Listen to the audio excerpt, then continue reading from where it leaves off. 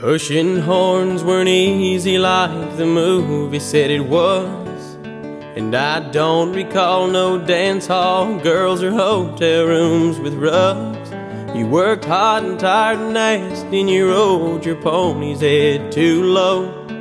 There were all the nights you couldn't sleep 'cause it was too damn cold, and you'd sing Strawberry Roan and Little Joe.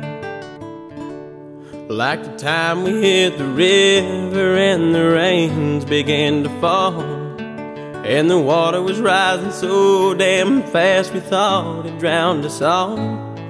We lost a lot of steers that day and 4 or 5 good mounts, but when all the boys rode into camp, we knew that's what counts, and we'd sing Yippee-Ki-Yay and Amazing Grace.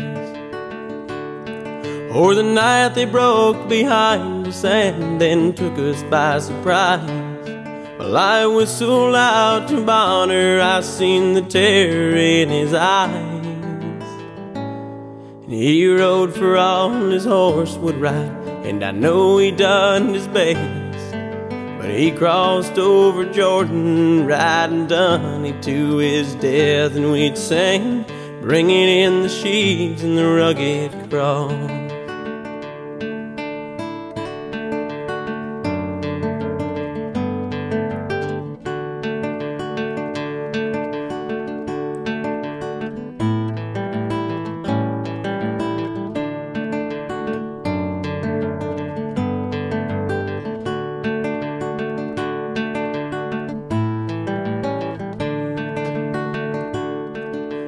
When you see the cowboy, he's not ragged by his choice. Well, he never meant to bow them legs or put that gravel in his voice.